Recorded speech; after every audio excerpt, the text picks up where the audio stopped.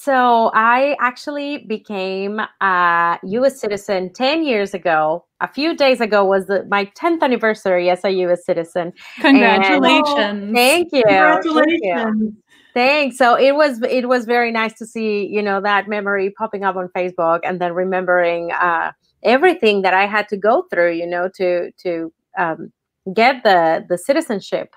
And my first big election was that I participated in was 2012 for the presidential election. So it was just like such a thrill to be able to do that.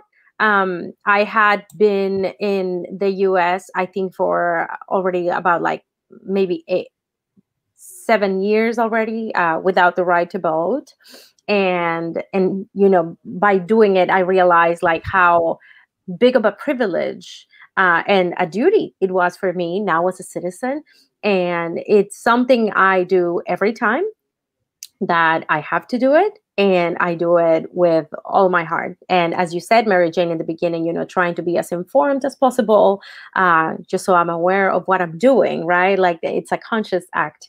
And so it's been amazing. And, now doing Katie, when I started preparing for the role, reading the libretto, I, saw myself reflected in her in many ways, starting from the fact that she was an immigrant, being here, coming to this country, also, working and trying to open a way for myself to find my own place, but also my own voice.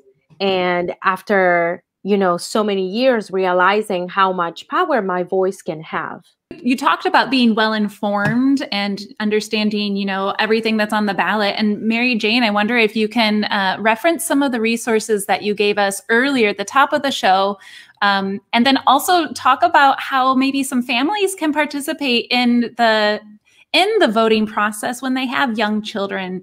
What are some ways that those underage voters can also participate? Oh, this makes me so happy to get questions like this. Well, I know I waved the voter's guide in front of you a little while ago. There's also something called vote411.org. You just type that into your browser, you put in your zip code, and bam, there will be a nonpartisan guide on all the different races that you will be voting on. So one is digital, the other one is paper. But either way, those are some great resources. You can also go to harrisvotes.com, and there's a sample ballot there. So there's a lot of different ways to really educate yourself. And then when it comes to involving kids, nothing makes me happier than when I go to a polling location and I see parents bringing their children with them inside, and they watch their mom or dad or guardian vote, and they're able to see it. That's really awesome. And that's a way to help them understand. Surely what they are doing tonight, they're learning about music as well as learning about democracy. It's two beautiful things in one. So, use your creative thoughts around it, different ways you can share with your kids, because they are interested. They want to know what their parents are up to and how they can participate. Oh yeah, they're interested. Ceci, I know you have a little one. What does she think of her mom singing such roles, and have you taken her to the polls too? She is totally amazed. She was so happy when this time she stayed at home, but I said, I'm going to go and vote. I'm early voting because I'm so excited about doing this, this time, and I'm so happy. And she was, yes, my mom went to vote. So she's realizing, the pride, and that it wasn't always this way, that we were, that we had the right to do it. And the fact that she knows that, I also tell her, I'm an immigrant. I come from a different country. And so for me, it's so special that she's like realizing and learning all of this process. It's beautiful. We've been talking about our show, and we're getting, people out to get the vote out. The pandemic has caused lots of worry around people getting out to do, to this election. Can you just remind everybody watching where we can go? How does early voting, where can we early vote? How is that different on the day of? And, what do you want to say to everybody to get that vote out there? Well, as I said earlier, over 1 million people in Harris County, over 7 million in Texas. I mean, I'm just really proud of this city I live in. You know, we showed our resilience during Hurricane Harvey, and then again and again.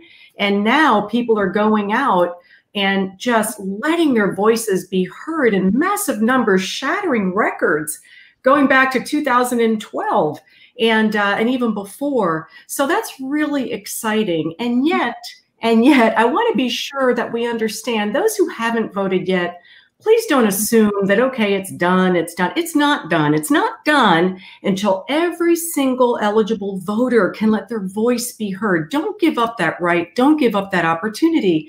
And if you are kind of scared, you know, I've got to admit, I mean, it's been a very difficult year for so many of us. Be aware that you go to polls, that our Harris County Clerk's Office has done everything that they can to make the polls safe. There's PPE, there's hand sanitizer, you've got your plexiglass, there are finger covers, all kinds of things to make sure that you don't touch surfaces and that you can vote safely. There is still voting by mail if you do qualify, if you're over 65 or disabled. There are some other qualifications, but you better get that ballot in the mail very soon so it gets to Harris County Clerk's Office by November 3rd. There are various options. There are various ways to do it, but please do it. And if you want to know where, you know, we have 122 locations now where people can go in person and vote. On November 3rd, there will be well over 800. So don't worry about the lines and don't worry about, the concerns about the pandemic. Let your voice be heard. Just be sure, you bring your sanitizer, you're comfortable, but don't assume that we're done. We're not done until everybody has their chance to vote.